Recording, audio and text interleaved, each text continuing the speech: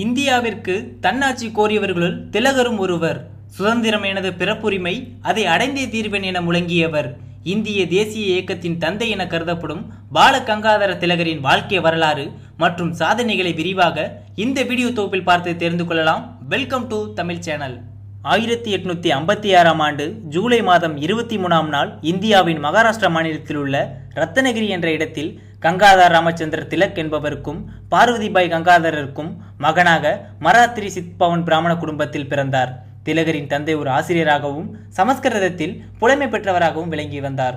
திலகர் தன்னுடைய பள்ளி படிப்பை பூனாவில் உள்ள ஒரு ஆரம்ப பள்ளியில் தொடங்கினார். சமஸ்கிருதத்திலும் கணிதத்திலும் சிறந்து விளங்கிய அவர் டெக்கான் கல்லூரியில் சேர்ந்து கல்வி கற்று 1877ஆம் ஆண்டு இளங்கலை பட்டம் பெற்றார். பிறகு சட்டம் படிக்க முடிவு செய்து சட்டக் கல்லூரியில் விண்ணப்பித்தார். அவருடைய தகுதியை ஆராய்ந்த கல்வி முதல்வரும் பேராசிரியரும், நீ கணிதத்தில் சிறப்பாய் உள்ளாய், எனவே அதை சிறப்பு பாடமாக படித்தால் நல்ல எதிர்காலம் என்றனர். அதற்கு திலகர், என்னுடைய நாடு அடிமைப்பட்டு துன்புற்று கிடைக்கிறது. சுதந்திர போராட்டத்தில் ஈடுபடுவோர் அடிக்கடி கைது செய்யப்பட்டு சிறையில் வாடுகின்றனர். அவர்களுக்காக வாதாடி அவர்களை காப்பாற்ற வேண்டும். அத்தகைய தேசப்பற்று மிகுந்த வழக்கறிஞர்களை என் நாடு எதிர்பார்க்கிறது.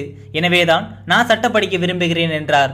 அவர் நினைத்தது போலவே சட்டம் பயின்று பல தேசபக்தர்களுக்காக வாதாடி அவர்களை சிறையிலிருந்து மீட்டார். 1881ஆம் ஆண்டு திலகர் தன்னுடைய நண்பர்களுடன் சேர்ந்து கேசரி எனும் மராத்தி மொழி பத்திரிகையும் மற்றும் மராட்டா எனும் ஆங்கில மொழி பத்திரிகையும் தொடங்கி ஆங்கிலேய அரசின் கீழ் பாரத மக்கள் படும் துன்பங்களை குறித்து வெளியிட்டார். 2 ஆண்டுகளில் கேசரி இந்தியாவிலே அதிக விற்பனை கண்ட பத்திரிகையாக மாறியது. இந்த பத்திரிகையில் மக்களுக்கு சுதந்திர விழிப்புணர்வை ஊட்டும் விதமாக பல கட்டுரைகளை வெளியிட்டதோடு மட்டுமல்லாமல் ஆங்கிலேய அடக்குமுறை மற்றும் சுரண்டல்களை பற்றியும் எழுதப்பட்டது. இதனால் ஆங்கிலேய அரசால் கைது செய்யப்பட்டு சிறையில் அடைக்கப்பட்டார் திலகர். 1896ஆம் ஆண்டு பஞ்சாபில் மிகப்பெரிய பஞ்சம் ஏற்பட்டது. அதற்கு அடுத்த ஆண்டே பிளக் நோய் தீவிரமாக பரவியது.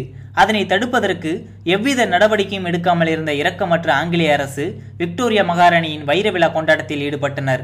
இதை திலகர் எதிர்த்ததோடு மட்டுமல்லாமல் கண்டித்து பத்திரிகையிலும் எழுதினார். இதற்காக திலகரை கைது செய்து சிறையில் அடைத்தனர். விடுதலைக்கு பின் சுதந்திர போராட்டத்தில் தீவிரம் காட்டிய திலகர் சென்னை மற்றும் லக்னோ காங்கிரஸ் மாநாட்டில் கலந்து கொண்டார்.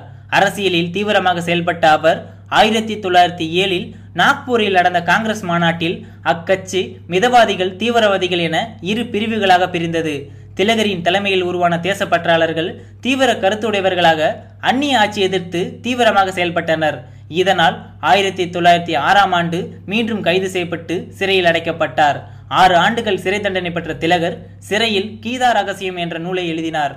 தன்னுடைய இறுதி காலம் வரை பாரத மக்களை காப்பாற்றி விடுதலை பெற வேண்டும் என போராடிய பாலகங்காதர திலகர் அவர்கள் ஆகஸ்ட் 1, 1920ஆம் ஆண்டு தன்னுடைய 64 வயதில் காலமானார். திலகரின் மறைவு இந்திய விடுதலை போராட்டத்தில் ஒரு பேரிழப்பு என்றாலும் அவர் விட்டு சென்ற கொள்கைகள் மற்றும் தேசப்பற்றாளர்கள் இந்தியாவின் விடுதலைக்காக உறுதியுடன் போராடினர். ஆங்கில ஆட்சியை எதிர்த்து தீவிரமாக போராடி சுதந்திரம் எனது பிறப்புரிமை, அதை அடைந்தே தீர்வேன் என கூறிய திலகர் கல்வி, தேசத்தொண்டு, பத்திரிகை என பல வழிகளில் இந்திய மக்கள் அனைவரின் மனதிலும் விடுதலை நெருப்பை பற்ற வைத்தவர். ஒவ்வொரு இந்தியனையும் தன்னுடைய உரிமைக்காகவும் விடுதலைக்காகவும் போராட தூண்டிய திலகரின் கொள்கை போற்றத்தக்க ஒன்றாகும். திலகரை பற்றி உங்கள் கருத்துக்களை கீழே உள்ள கமெண்ட் பாக்ஸில் பதிவு பண்ணவும். மேலும் இது போன்ற வீடியோக்களுக்கு தமிழ் சேனலை சப்ஸ்கிரைப் பண்ணவும்.